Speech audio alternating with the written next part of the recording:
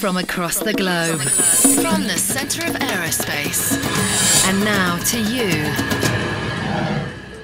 Thank you for downloading the Aero Society podcast from the Royal Aeronautical Society.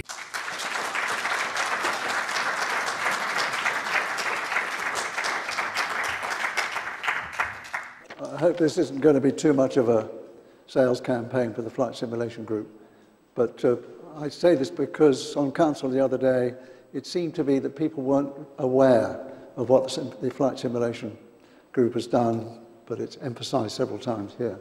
I'll give you, that's my history very quickly. As I say, started with BOAC BA, and in short, then ended up 7 years with flying for Airbus training in Toulouse, instructing on the A320, 330, 340, but also working as a technical pilot on the simulator, liaising with flight tests. So 7 very enjoyable years with Airbus in Toulouse. And like many people, you can see the airplanes I flew. I started with a flying scholarship with the Air Training Corps, the CCF, on a Tiger Moth, then on piston props very briefly with the Royal Navy as the last national service course to fly. Flew with the RAeS for a while and then joined BOAC. You can see the various airplanes. I flew there 707, 747 TriStar, and then with the Sheikhs in Abu Dhabi, and I finally flew the Airbus with Air Mauritius and then joined Airbus in Toulouse. You can see I did fly an Oster. Our leader actually picked some unmown barley instead of the normal landing runway, ended upside down, but we're happy to say it's still flying again. I did do a bit of motor racing, a lift of that, if people want to talk to me after that. Also probably shows I was interested in psychomotor reaction, shall we say, tied up with flying. What we're going to talk about here is the history of aviation to begin with, to refresh you, the need for training right from the early days, how simulators developed, how simulators are essential now for training, of course, and how they are a vital part of airline finance, helping to the low fares, and then going on to the engineering simulators, mainly in Toulouse, of course, and how they're a fundamental part of the aircraft development, and space tourism, a little bit about that, and then to confirm if you think they're going to be pilots in the future, and the need for training, if we will still need simulators for training if we don't have any pilots. So starting again in the history of aviation, as you well know, Leonardo da Vinci had some very foresighted thoughts. Otto Lilienthal was one of the first persons to fly, as you can see there, in the mid-1850s-ish onwards, and also our man, of course, was Cayley, who started, as you can see there, he started in 1773 to 1857, and he worked out in his home, he had a sort of rotating, you might say, wind tunnel, and he works out the control forces necessary, which are necessary for lift and weight and thrust and drag. And he then produced, you probably know, this glider, which was launched off the side of a hill, and as part of the centenary celebrations, a replica was launched off the side of a hill, and you can see our splendid Richard Branson had to go himself. It's interesting, the French don't seem to acknowledge him. The French have a museum, very good museum in Toulouse, but the first person they mention for flying is in 1790. They don't actually mention George Cayley. But then, of course, we had the Wright brothers. And what we're really saying here is that it took them some time to train themselves to fly. They did a lot of work on kites and handheld aircraft. Then, of course, they had their first flight, as you know, which was the first control-powered flight. And interestingly enough, later in the afternoon, unfortunately, they crashed. But part of the centenary celebrations, remember that, people tried to, or they did, they produced replicas, but they weren't terribly successful. There was one in Australia which flew well, but again, it shows how much need there is for flight training. Where was the first flight simulator? Well, it definitely goes to the French. In 1909, that was the Antoinette flight trainer, which was 2 upturned barrels. And that's a picture which I now realize was, actually, I'm sure it's Hubert Latham, who was a French aviator of some note. And he nearly beat Blériot across the channel. Unfortunately, he ditched. Otherwise, he would have been the first to cross, I think I had it right. So he was the first to land an aircraft on water. Quite topical now when you look at the film of the Hudson is coming around. But he was a remarkable aviator. Now, you see those wheels. We can have a look at them later on in this simulator here. As I say, the whole simulator was just learning to fly the aircraft only in good weather and daylight.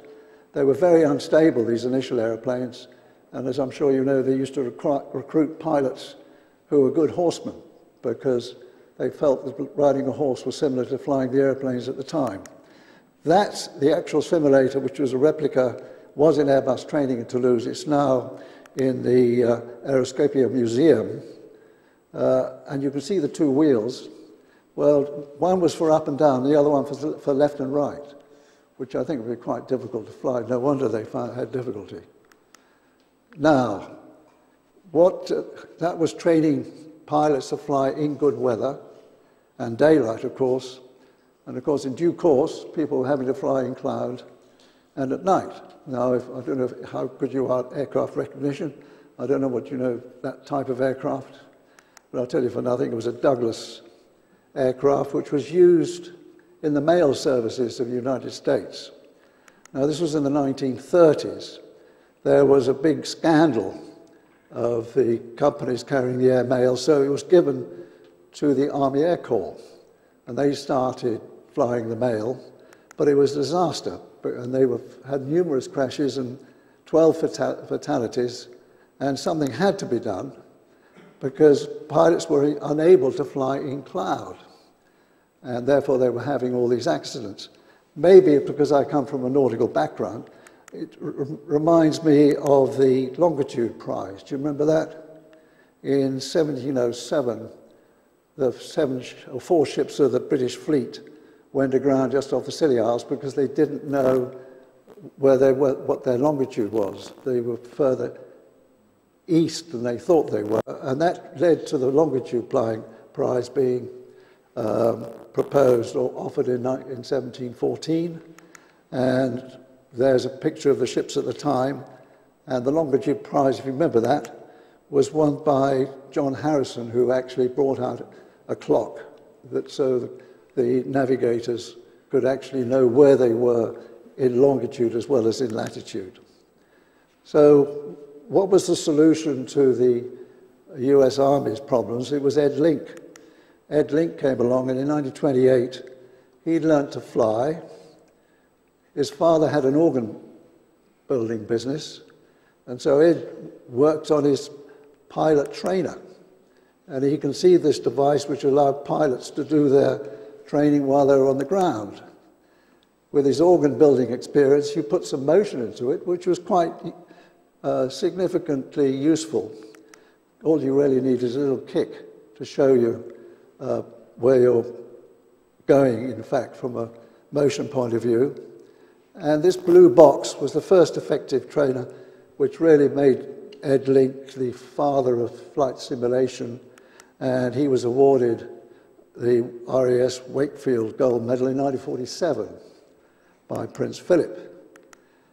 Interestingly enough, his early customers, which we come to in an amusement park later on, were not the training establishments, but they were in amusement parks, and they were there as amusement rides. But in 1934, of course, the US Army Corps picked it up, and they ordered the blue box, and 10,000 were built during the war period, and over 500,000 pilots were trained, and it really transformed the safety of flying in cloud. And just to emphasize the value of having simulators, in 1945, a training airplane cost $10 an hour, $10 an hour, sorry. I remember I was paying £3 an hour for an Oster and Tiger in those days. And the link trainer cost 4 cents an hour. So you can see that it was 1/250th of the cost of an airplane, quite apart from the safety aspects. Now here's old Ed Link's blue box. As I say, the blue box, to emphasize that, allowed pilots to fly on instruments, probably in quite stable clouds. To emphasize now, of course, the latest flight simulators with motion and everything allow crews to be trained in all acceptable weather conditions, including wind shear and things like that. There's the blue box.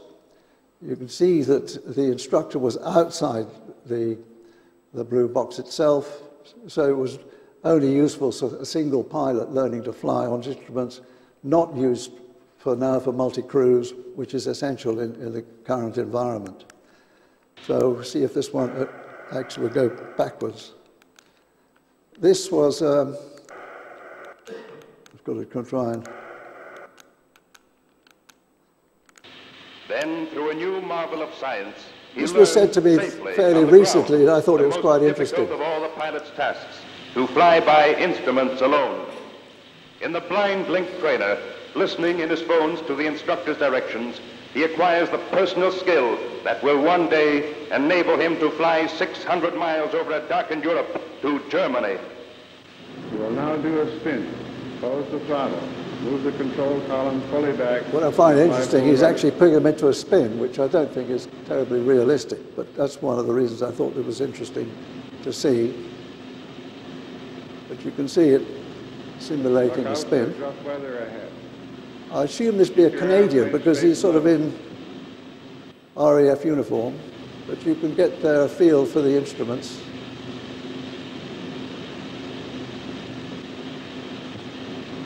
And now you will see... In the same way, his instructor teaches him to use the Lorentz beam, which will guide him to a safe landing in England when fog and blackout have hidden his home field. The interrupted note tells him that he is coming into the path of the beam. Forgotten all about this.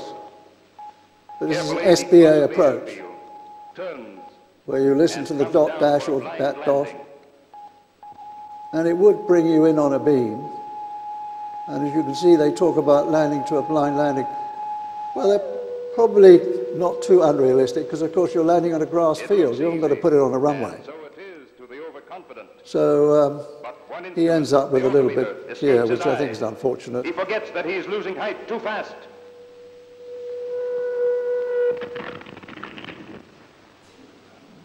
I think we would say that was a bit of negative training, probably. We try to avoid that sort of thing nowadays. Dies horrible death. So we'll go on. Now, this is from a film, The Pilots. You may not have seen it. It shows one of the students at Hamble in the early days of the BOAC BEA training school. But it shows them putting in an aircraft into a spin on the real airplane.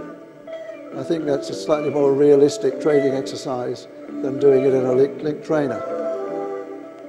That, of course, is on the web now if you want to see it. It describes a pilot going through his training onto the VC-10.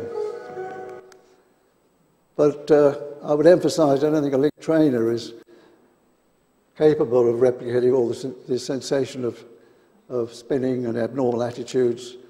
And especially now there have been some upset accidents. The policy now is that all pilots should spin an aircraft. I don't know if it's current. It isn't a requirement anymore, but I think the better schools actually put it in their syllabus that on the light aircraft, when they start their training, they should include spinning. As I say, it was taken out of the syllabus in some regulations. And if possible, they should go on to practice aerobatics. Trouble is, of course, people will look at the cost of it and try and reduce the cost as much as possible. But anyhow, actually the point I was making there is the Link blue box is just a generic trainer, and it didn't simulate any specific aircraft type. Then the next stage of development of flight simulators was obviously to build simulators for specific aircraft types. There's one for the B-25 bomber, and there's one for the Stratocruiser. Slightly personal, I did my first acceptance into BOAC on a Stratocruiser just down the road, which, not that I understood what was going on, but they seemed to say I did sufficiently well to get in. Then, of course, that's the simulator we have nowadays, of course, with full motion and visual systems. And then there are many other types of part-type trainers which we'll discuss. But the point was, as those simulators developed in the 70s and 80s, they were produced by the individual manufacturers who went to the airline and said, there you are, here's this nice simulator, what do you think about it? There were no actual standards, and it was the Royal Aeronautical Flight Simulation Group that got together and created a standard for top-level flight simulators, and this was eventually adopted by ICAO. So what are the essential parts of a flight simulator? One thing everybody will like, of course, is computing systems, which make the whole thing work. You need an aircraft flight deck, of course, with sound. You need an aircraft instructor operating station to set the thing up and also feed in defects. You need a visual system, of course. That is in two sections. There's the image generator and the display system. And then you have a motion system, which is necessary for, I would say, certainly for airline training. Very contentious subject. Some people say we don't need mission systems, but for airlines, I know that they insist that motion systems are working for their check syllabus. And then, of course, the important thing is you do need a sensible course program, competent instructors, and certification of the simulator and maintenance. And just to emphasize, you cannot have a simulator or instruction without a properly qualified instructor who must have held a professional pilot's license. He must have done a type rating, and he must have a current instructor rating, and if necessary, an examiner's rating. Or just make the EASA rules have changed, made it slightly more difficult to renew, which may or may not be worthwhile. The computing systems, initially, of course, aircraft were all mechanical, as were the simulators, and they had valves and took some considerable time to set up, and then they would go off. So they really needed an expert to set them up. And there was a radio operator outside the simulator doing that. The computing capacity was not really capable of replicating the airplane properly, and it was the whole handling of the airplane really depended on the judgment of the individual pilot who was assessing the flight simulator. And quite often the engineers could fly this simulator better than the pilots themselves. And to show, I'm putting a French input here, talking to the Caravelle people, the test pilot of Sud Aviation couldn't land the simulator, but the engineer could do it very well. The result was, of course, that the crews could sort of find tricks to fly the simulator. So at that stage, we're talking about the 60s, we had to do every other check on the airplane. So when I was on the 707, we would do one check in the simulator, which would be pretty basic, but then we would go to Stansted or wherever and fly the airplane and do the asymmetric training. It'd be an engine-out training on the airplane. But then, of course, digital computing came along. People will be glad to know. And you can memorize that now as the systems of a simulator, where things are fed into the flight model and out to the visual system, sound system, motion system, and displays, the navigation systems. So what do the computing systems have to do? Obviously, it must replicate the aircraft handling, the visual and motion systems. It must obviously replicate all kinds of weather on the ground and in the atmosphere and their effects. Again, you must have all the ground terrain built in there, and plus the radio aids. an increasing number of aircraft navigation and other systems which come along. Additionally, of course, aircraft didn't have flight management systems. They had to be included. GPS came along, and GPWS, which is the ground particularly warning system. Wind shear became necessary, and after particularly one accident of Delta in Dallas, and head-up displays. There's TCAS, the traffic control avoidance system, where you have two aircraft approaching each other and you get a warning in the cockpit so they can then be told which way to go to avoid them. And now, of course, we're having electronic displays, electronic checklists, the flight bag, no longer any charts. All that has to be added to the simulator. And even now, of course, we've got video cameras giving outside views of the cockpit. Then, of course, having got that all set up, the aircraft must be capable of repositioning anywhere in the world.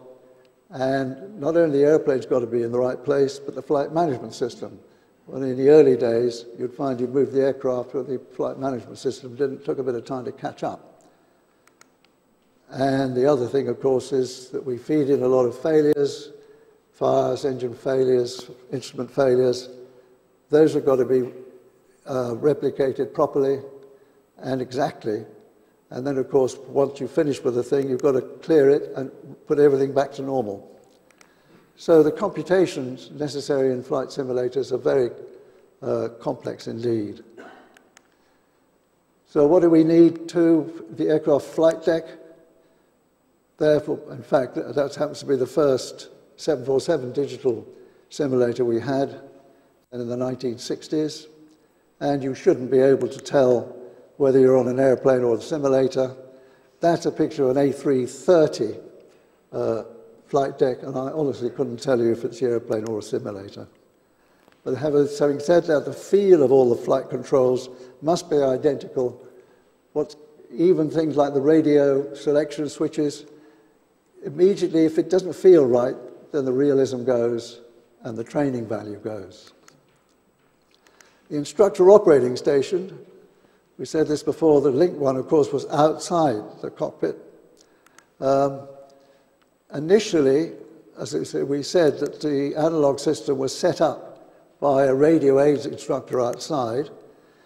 That could be an advantage because it left the instructor inside free to just concentrate on the instruction.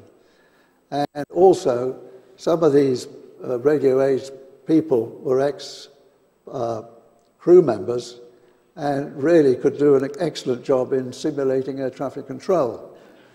If you remember Peter Ustinov, I mean, he could mimic anything. And similarly, there was Tony Angel, who was an ex-naval Sparks, as they call it, electronics engineer, and he'd flown as a radio operator all over the world, and he could mimic any of the air traffic controllers worldwide. The idea now is to have synthetic air traffic control. It's taking a long time to get up to the standard of dear old Tony Angel. So getting on with the instructor operating stations, as I say, he's got to set up the airfield weather, set up the aircraft itself, reposition the aircraft on the ground and in the air, fail systems at appropriate times, and restore them. This is all done through the instructor operating station. But to emphasize, making these selections are secondary to the instructor's main task. His main task, of course, is to monitor the crew and to, in the early days, of course, help them to instruct them and diagnose their problems if there are any. And the important thing is to recognize the difference between minor slips and incurable incompetence to say, well, really, this person is never going to make the standard. And if it's a check ride, of course, he's got to sign their license off and, if necessary, not revalidate the license, because the final outcome, of course, is the safety of everybody involved. So that's the instructor's prime job. Little instruction, about the problems of instructor stations. I give this example from a very good friend. I don't know if anybody knew Ed Strongman, who was sadly recently died. He ended up as the chief test pilot military of Airbus. He did the first flight on the A400M. He was a test pilot, of course, a very unusual test pilot. He actually took the trouble to become an instructor. And I remember dear old Ed was highly embarrassed. He was having to learn the simulator, of course, and he said he thought he'd done everything right. He got the engine started, and the crew, of course, were waiting for pushback clearance, and he couldn't find where to push the thing back. And in fact, you go through these various selections, and in fact, where was it to push it back? In fact, you select services on this particular simulator, and if you press services, then it tells you where to push back. But if you're moving from one simulator to another, it's quite difficult. And again, getting back to the realism and the faith the crew have in the instructor, you've only got to have one or two minor little slip-ups, and the crew lose confidence in what goes on, and the training realism is lost. There's a particular incident I had where it could be that the crew came in too high. So you say, you freeze it at this position and say, well, we've arrived too high, and want to have a discussion why.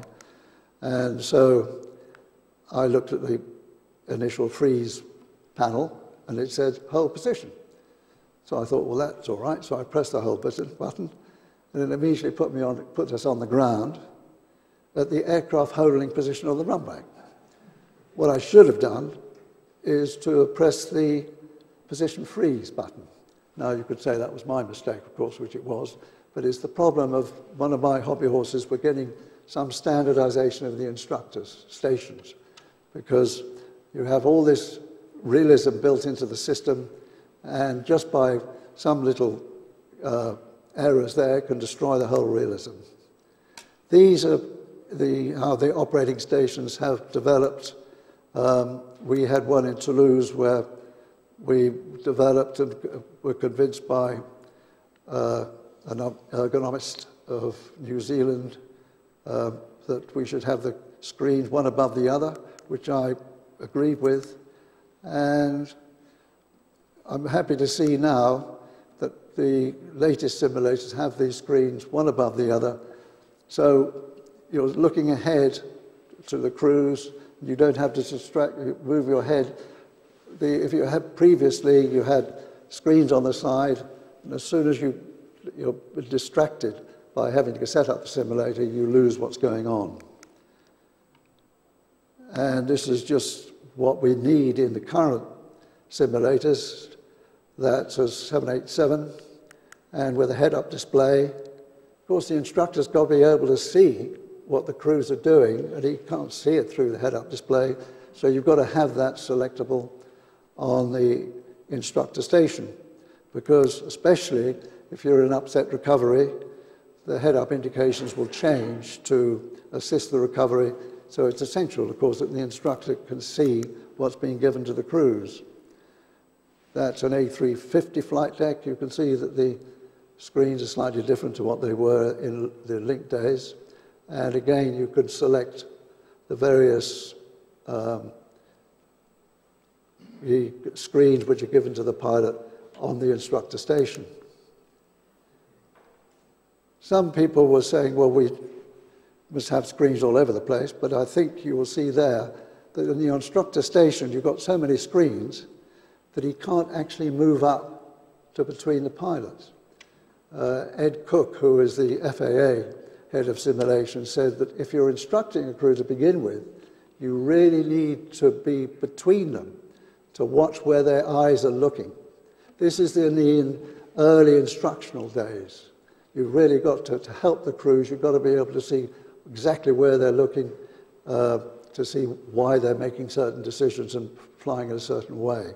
Obviously, once the crew are trained, the instructor should take a back seat and he'll be at the back, just playing air traffic controller and not involving himself in the crew operation at all. So, a rather odd thing, perhaps you might say, was the NASA 737 flying laboratory in Langley in the 1980s. This is when electronic screens were coming in. And NASA thought that was sufficiently worthwhile to actually have a 737 with an electronic cockpit in the back and a real cockpit at the front. I mention this because I think it was the solar side was saying, did I have any feelings on how electronic instruments were evolved? Well, you might say part of that was through the 737 at Langley. There was also advanced flight tech at Weybridge, organised by British Aerospace. So now we come to the visual system. Initially, they would just buy TV cameras over models. Now, I was reminded the other day that the engineers could upset the pilots by putting flies on the runway or something, so you'd be very confused as you came into land. They didn't last too long, of course. As computers came along, we got computer graphics, which were a bit basic to begin with, but rapidly developed. So really, you can't tell the difference between reality or a photograph and the generated image, as we know that there's so much movement or now through games and films and simulation. They're all coming together to help in the technology. That's one again, Sydney Harbour. That's a simulated, generated image, but again, you couldn't really say, is that a photograph or isn't it? How do they work? Well, the important thing is you've got two pilots in two seats. They've got to be able to look out the front and get the same image. So this is done by having a projector above that shines forward onto a screen, through a screen onto a mirror, and you can see that's the pilot's eye position. Both pilots will then get the correct collimated visual system. So that's the theory, and that's why you have this very big semicircular outside of the simulator. You say, well, how do they have a nice big mirror? Well, in fact, it's just done on a flexible mylar sheet, and it's put in place by suction, and therefore you get a beautiful effect of a mirror, which in fact is a mylar sheet. The motion systems, well, we showed you the early motion system, which was the Antoinette, very unstable, and it was done by two upturned barrels. Then the Link trainer, which had a little bit of a motion in it, thanks to Ed Link and his working in the organ works to begin with. And that's one that is on the web somewhere, which is one of the early one on gimbals. And I think you can see these in some arcades nowadays, if you want to have a nice upset. Nowadays, on the civil simulators, you have this 6-axis motion platform, which can be run hydraulically or actioned by hydraulically or nowadays electrically, and is driven again by a computer, of course. How does it work? As you know that angular motions are felt in your semicircular canals in your ears, and in fact, you actually feel the motion before you will notice it through your eyes. I'm told that's because our eyes came along after our motion systems. The important thing is, of course, is that you have to have them the motion system and the visual system matched very closely together. Otherwise, it's most upsetting and the crew will feel sick. But anyhow, the motions are calculated by the equations of motions, which all our mathematicians would love. So if you like mathematics, this is just the industry to go into, if you can memorize that. And again, how does this work?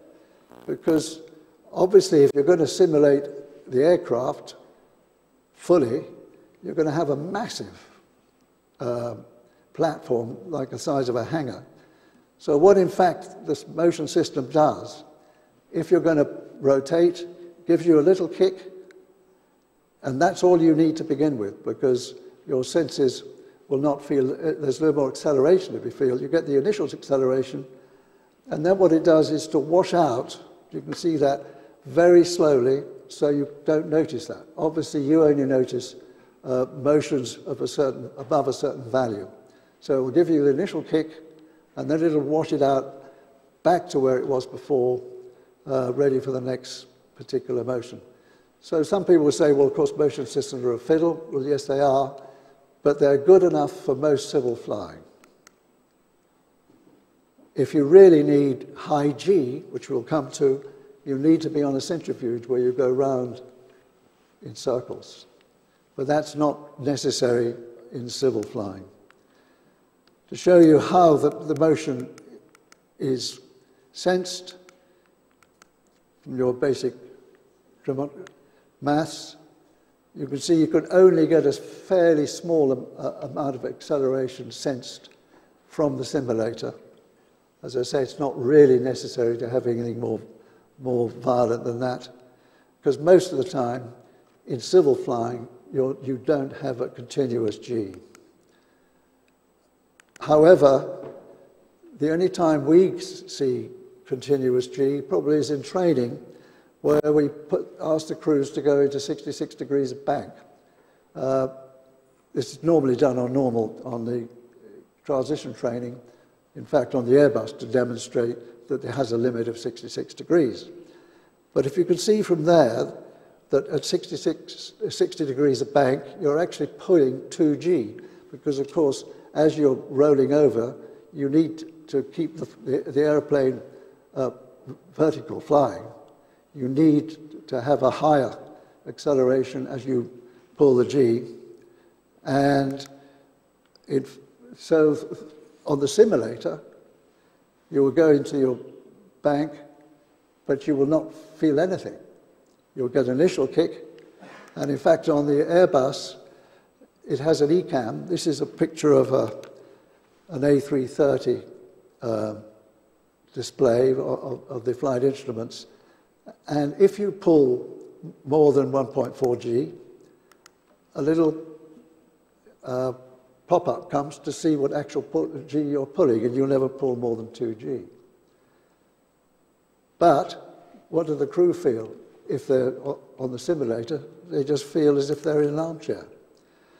So the important thing is to realize the limitation of the simulator in its acceleration. The motion is good enough, but it isn't realistic for high G maneuvers. And this sort of comes up if you do a full pull-up for a GPWS, ground proximity warning system. If you're flying towards a hill, then you will get a pull-up, and you, all on an Airbus, a protected airplane, you just have to pull back on the stick, and it will climb away just above the stall. This particular diagram was produced in the 1970s, or correct, no, further on than that, correct, in the 1990s at Airbus when I was there. And it shows that if you have a non-protected airplane, like the 747, then you have to pull back and judge the acceleration. You mustn't get back to the stall, whereas, I say, on the protected airplanes, you just have to pull right back. And for that reason, of course, you climb away much quicker. Now, the standard sales pitch for Airbus is to put a new pilot in the simulator and say, there you are, on this airplane, all you have to pull back, and you can climb away without thinking, and it'll climb away at the maximum angle. And then they would go on the airplane and say, there you are, now do your maximum pull-up. Nearly all the pilots would pull back, but as soon as they felt some G, they would back off, because they hadn't felt it in the simulator. And my particular hobby horses, in a way, there are a number of accidents we've had where people have got into high G situations, and they've suddenly made some drastic error and flown to the ground. And I wonder myself, it's because they suddenly experience G, which they haven't had on the simulator, and it's an abnormal experience in the airplane, and that's what's caused them to be confused. Again, we've heard people say that the aircraft's not correct because it's not like the simulator. And in a way, sometimes that may or may not be true, because the simulator should be exact, but quite often, and I can quote some places where crews have got completely confused, where the aeroplane was definitely correct, and the simulator could not replicate that particular event the same. So, what about other motion systems? You can have seats which vibrate, you can pull your straps in, and that is sufficiently satisfactory for certain types of training. As I say, it also saves the expense of having a full motion system, which can be very expensive. Again, going back to if you really want to have a high G where you're accelerating like in a fighter aircraft, you've got to put yourself into a high G simulator, which centrifuge, which you can see there are several examples. Now, the other thing you could say about that,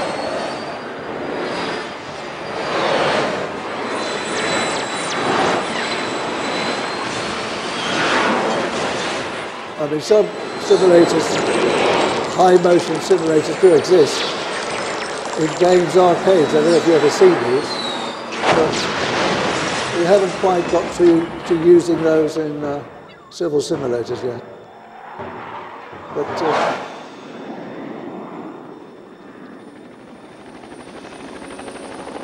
so there may be a possibility of having slightly more advanced motion systems, but I don't think it's likely to happen in the civil world. Now, the other thing is coming back to the expense of the full flight simulators. The full flight simulator, which are necessary for crews to fly to avoid aircraft training, are very expensive. Initially, when I started my training with Airbus, we actually were learning to program the flight management system on the simulator, which was a great waste of simulator time because it take you 40 minutes. So now, there are many part-type training devices used to prepare the crews to learn to program the flight management system and stuff like that. Now, this, of course, are the type of things which were necessary. The flight management systems came in, and that could be trained in a part-task trainer. On the other hand, when you get wind shear, that requires motion and full flight simulator to carry out wind shear training. That must be trained in a full flight simulator.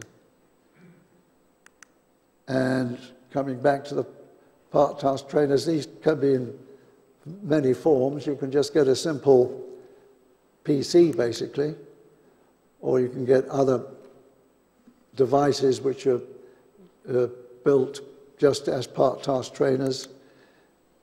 The important thing is that the software must be absolutely identical.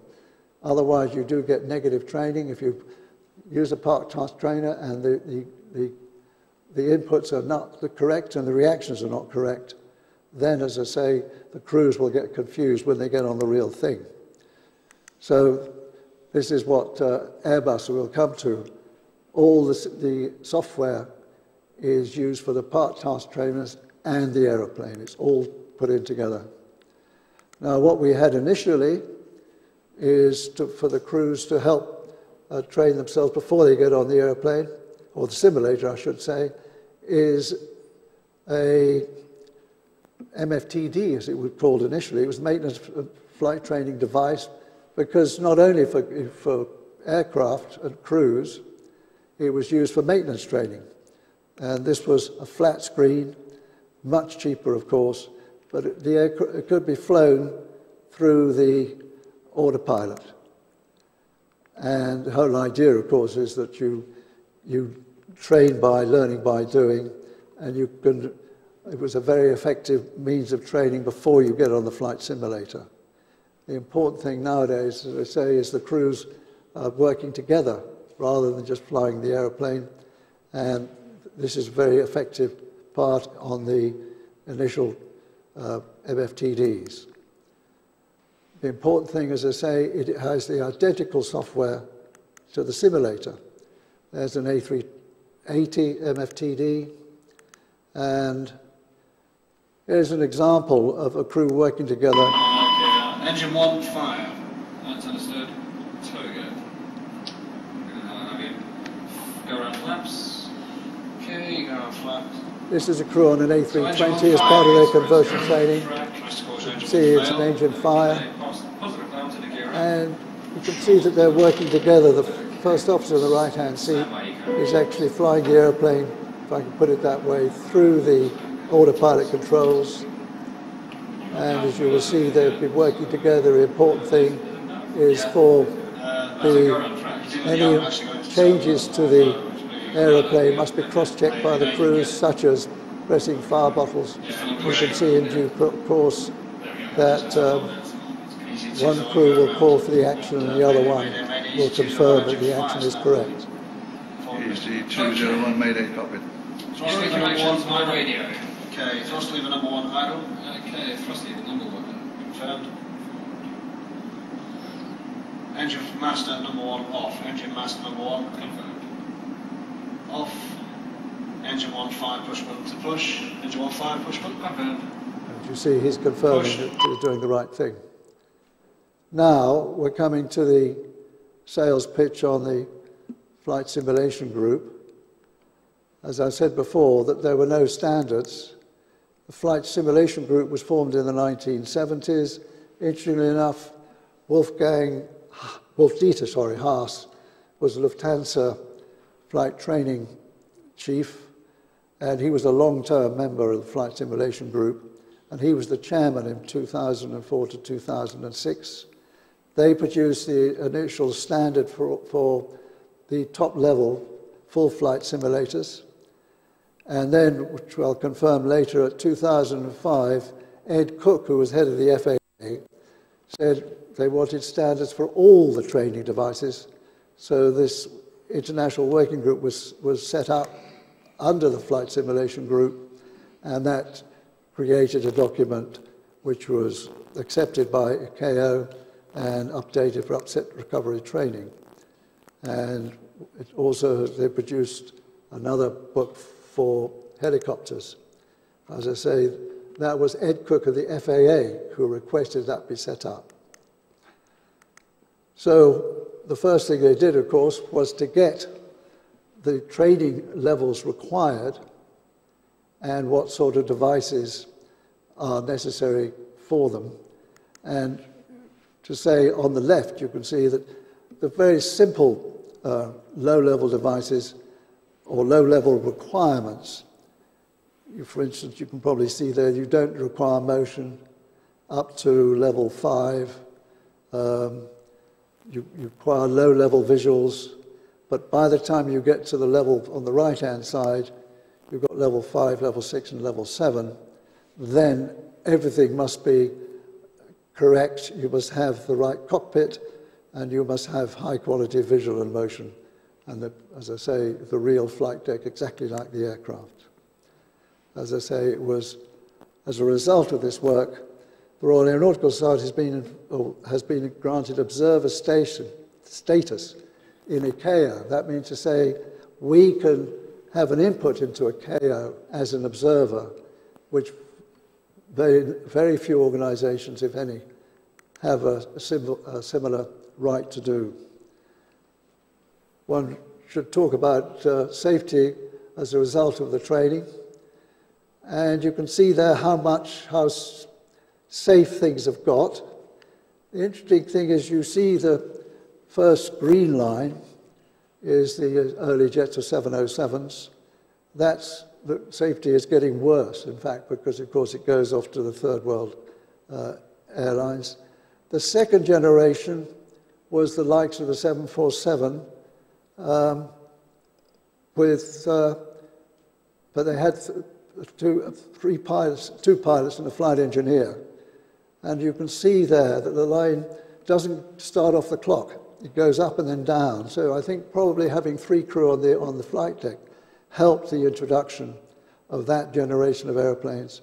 But you can see the third generation, which was the at the 757, 767. Again, the accident rates was high to begin with, and then drops off quite rapidly. And then again, when the fly-by-wire, the A320 generation of airplanes came in, that started, you can see, with off the clock to begin with, but now it's got the safest of all the lot. So what that does show, of course, is that when you bring in a new system, you can expect there to be a slight change in the safety level for a while. So if people start talking about reducing the number of pilots, they ought to think very carefully, because when you bring in something new, you can expect a slight hiccup in the safety aspects. But this shows how safe we have become. A lot of that, of course, is a result of simulator training, the devices. Now, what came up in 2009 is that loss of control in flight started to become the highest cause of most fatalities. Still the same number of accidents, in fact, as controlled flight into terrain, which had been the highest accident cause for some time. But in fact, because it's done mostly at high level, the fatalities were the highest. And the two most significant ones, perhaps recently, was the Kogan into Buffalo in 2009, and then, of course, Air France 447. Getting back to the flight simulation group, in 2009, ICATI was created, International Committee for Aviation Training and Extended Envelopes. That was set up again under the flight simulation group, and it sat for 4 years, as all of us in Montreal and halfway through in 2011.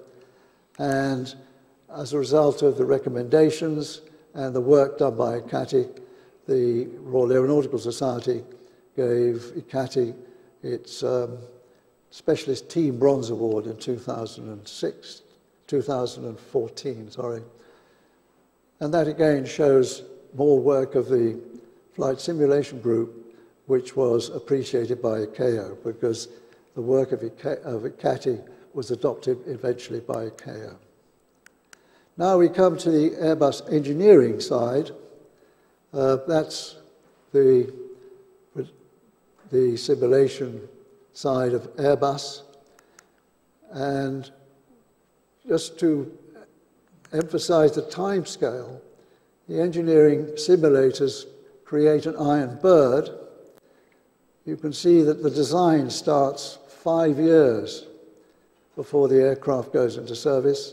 Then it's developed the systems, and the systems are integrated, and then there's a first flight, of course. But the actual iron bird itself will run, expected to run for at least 25 to 35 years to support the aircraft. Different to Boeing, actually. Boeing get rid of their iron birds after the aircraft goes into service. We run down this V-type, which shows on the top left there were demonstrators, research simulators. It goes down to the bottom of the V when the systems are sent out to the subcontractors, and then up to the right how they work together.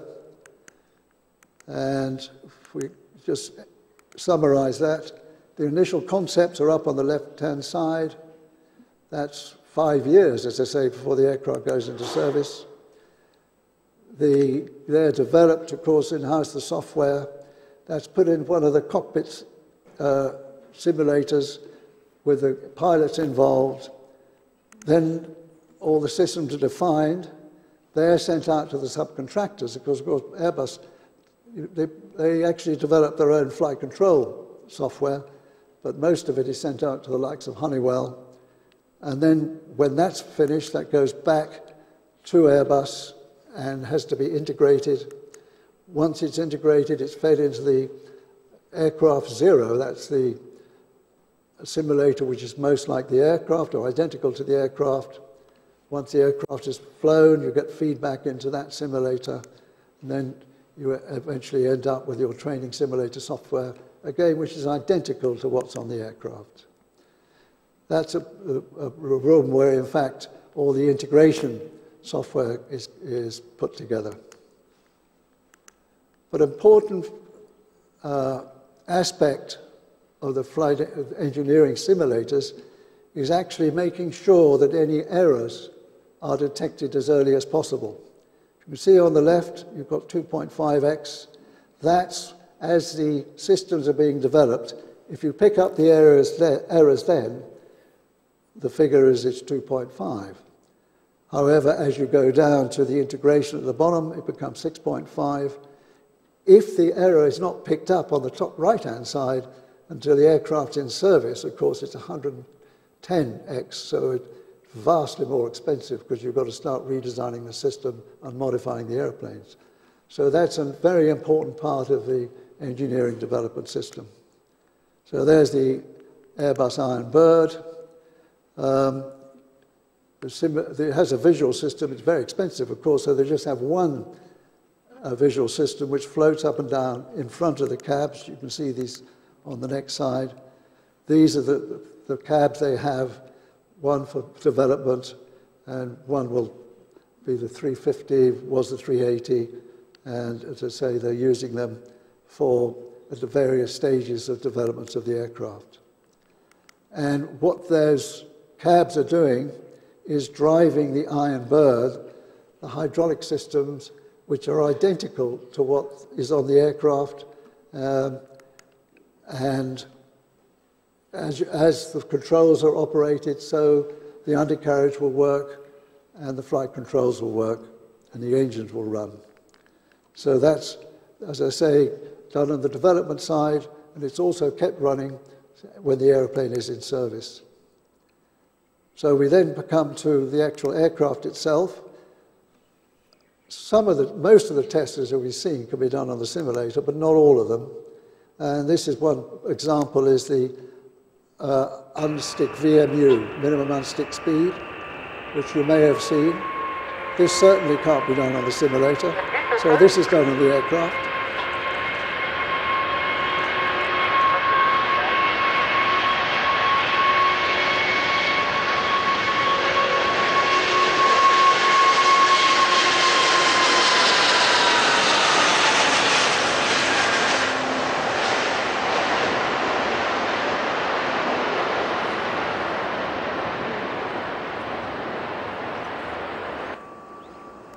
So you can see what that was, is to deliberately rotating to a tail skid to establish the minimum speed that the aircraft can unstick on the runway. If you go back to the time of the Comet 1s, they over-rotated.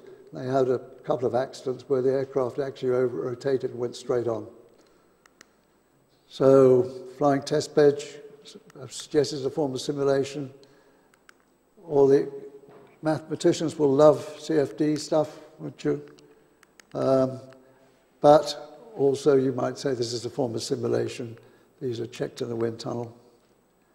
Space tourism, well, you can see there, you cannot have motion system for that, getting back to it.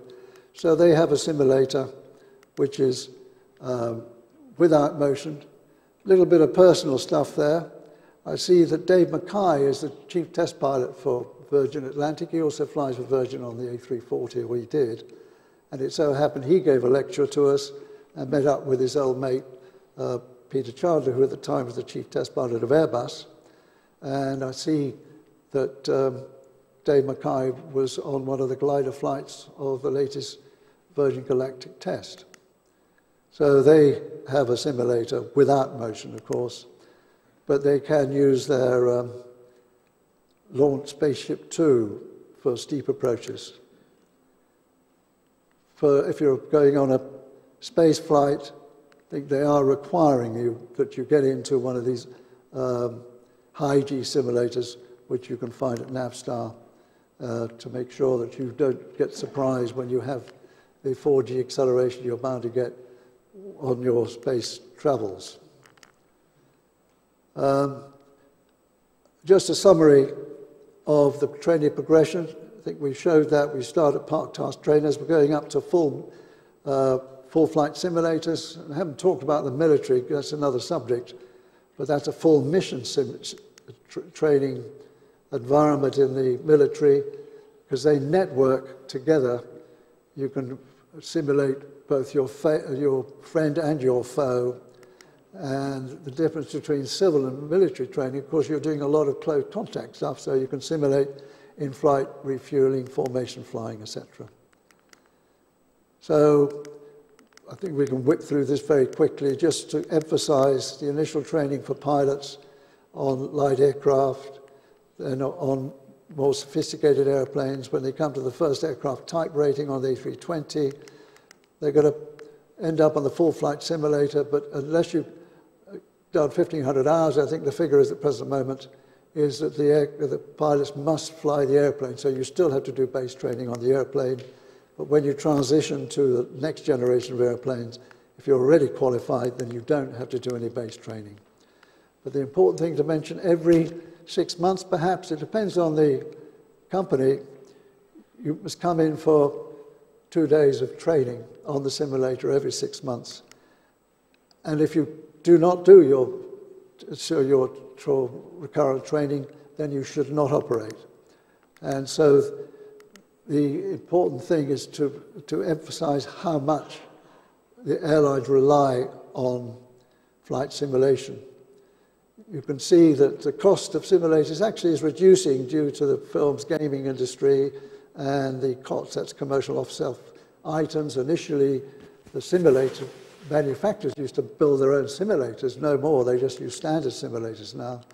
But you can see all the various fairly obvious advantages in flight simulation. And the improved training, the cost, you're not taking up air traffic control time, you're not taking up slots. And finally, of course, I will say there is the upset recovery prevention training you can do at high level and low level, which you couldn't possibly do on the airplane.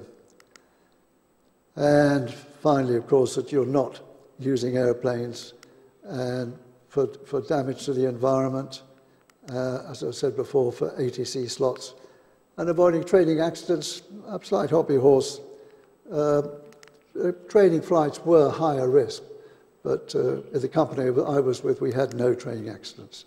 But the important thing to remember, if airlines lose their simulators, then their operation will stop very quickly. So, are you reassured that we're training to the right standard? Is there any need for real training? Because all we say it's all automatic. If we have time, here are a few little videos going back some time, but it illustrates what can go wrong.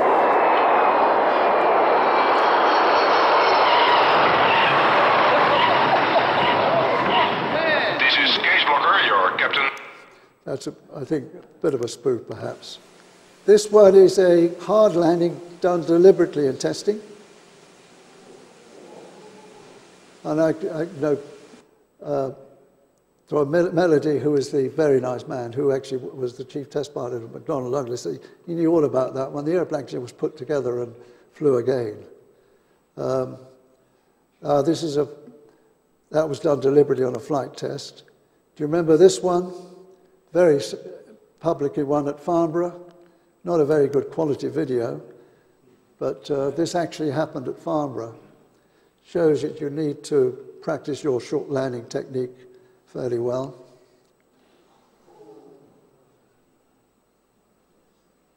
Fortunately, nobody was hurt there, of course, but rather embarrassing to say the least. So what? Do you remember that? One of my friends went back to his car after that. Through the boot of the car next to Oh, really? Yes, oh, yeah. Well, actually, I was at Farnborough when John Derry his airplane fell to bits. This is, if we've got time, this is helicopter training. That's another story. Helicopter simulation is progressing, but of course, for small operators, the cost of the simulator is probably more than the cost of the helicopter. So there is a temptation just to get in your helicopter and fly it. But here is the effect.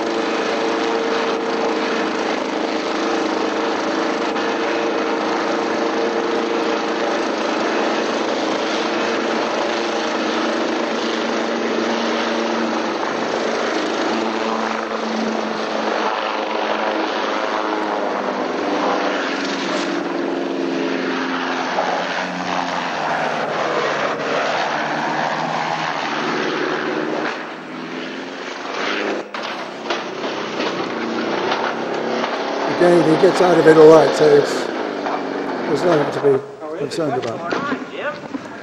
But the bottom line, he just bought his helicopter and thought he'd go and He's just learning how to fly this helicopter. He hasn't had any time in it. He just bought it. He owns the helicopter, and he just ate the big one.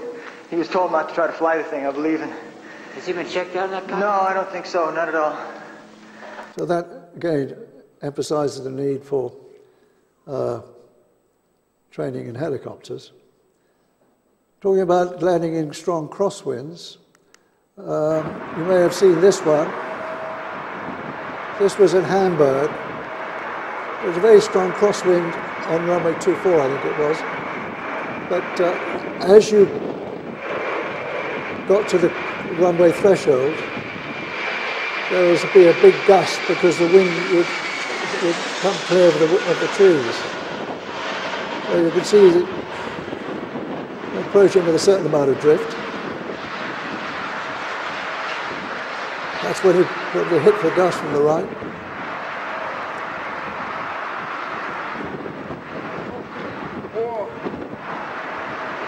But the good thing was they went around.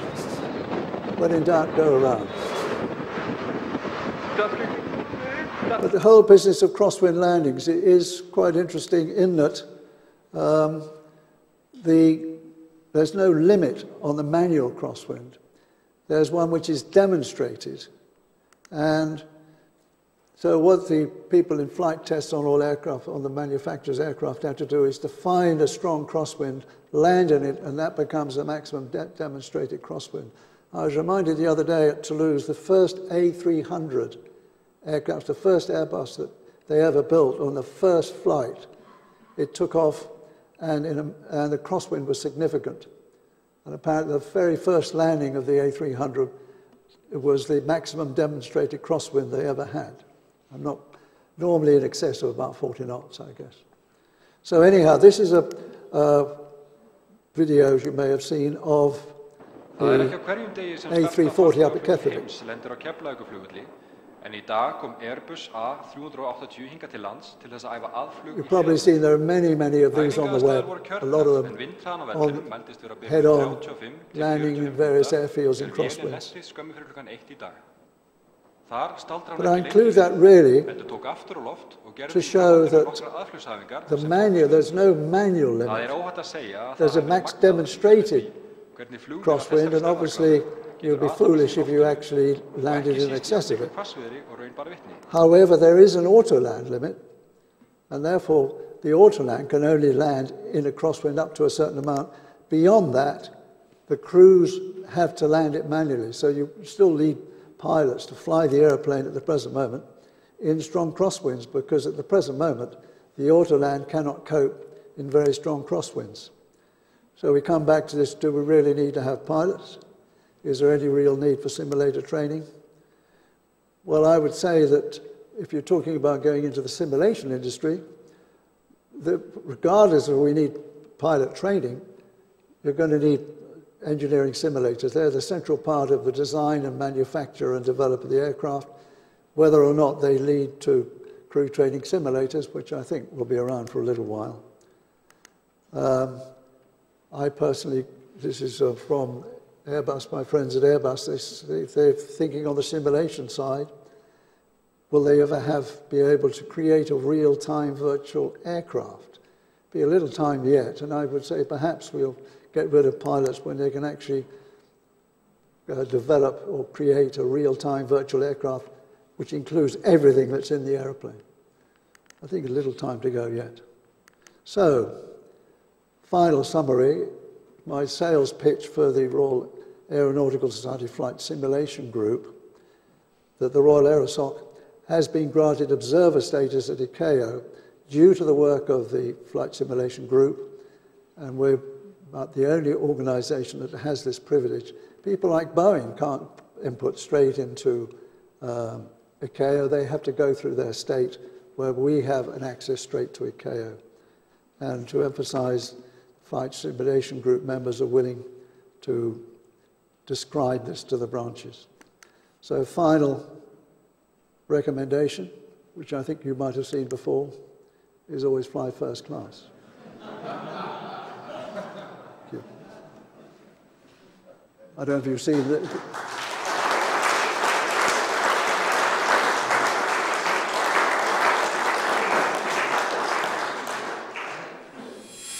From across the globe, from the centre of aerospace.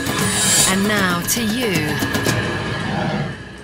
Thank you for downloading from the Royal Aeronautical Society.